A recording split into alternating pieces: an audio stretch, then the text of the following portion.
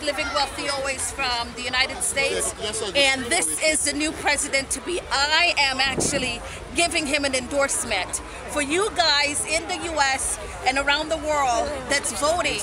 This is my recommendation. I know it's not politically correct, but I think I need to do it right now, okay? So, Mr. Granger, what do you have to say to the people out around the world of what your changes and the plans that you've got for Guyana? Well, what I say now is what I have said for the past 3 years, that Guyana is a nation divided in two. Half lives in North America, half lives in South America. So I'm going to bring the two halves together and have one nation. People in the diaspora are going to have rights. I'm going to set up a government department to deal with the diaspora so that we can benefit from the talents of the diaspora. The talents and skills, such as somebody like myself who would certainly love to come back to Guyana. What are the things that you have to do to encourage me to come back? I'll give you a safe country. Okay. You'll feel safe when you want to come back here. Okay, well, it was nice talking to you. Great talking certainly, to you. Certainly, yes. And you enjoy the rest of your day. Thank you. All right. And I want to see you back in Guyana. Yes, sir. All right. Lovely interview.